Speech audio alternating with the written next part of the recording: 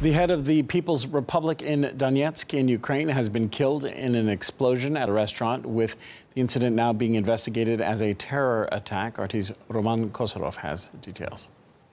We have to know that the restaurant itself is located right in the center of the city, of just a few hundred meters away from the residence of Alexander Zakharchenko. And this is a place where a lot of people go with their children. There's a park. There are many restaurants. In fact, I was there myself just a couple of days ago having lunch in one of those restaurants. So it's a very highly populated area. Now, an advisor to Alexander Zakharchenko said that the bomb was deliberately planted inside the restaurant. Now, the city of Donetsk and the so-called Donetsk People's Republic have declared a state of emergency, and the entire territory of the republic is now on lockdown. People cannot leave, and people cannot come into Donetsk People's Republic, as the authorities are looking for people who have executed this terrorist act. And this is exactly how they're looking at it right now, as a terrorist act.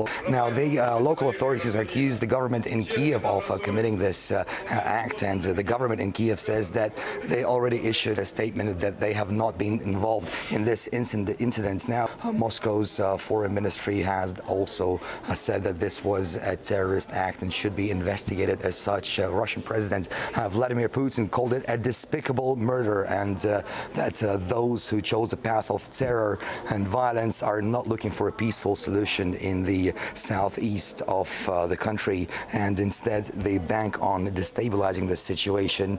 And he added that he expects all the responsible parties in this case to be brought to justice. Meanwhile, the authorities in the Donetsk People's Republic have announced a 3-day mourning period associated with the death of their head, Alexander Zakharchenko.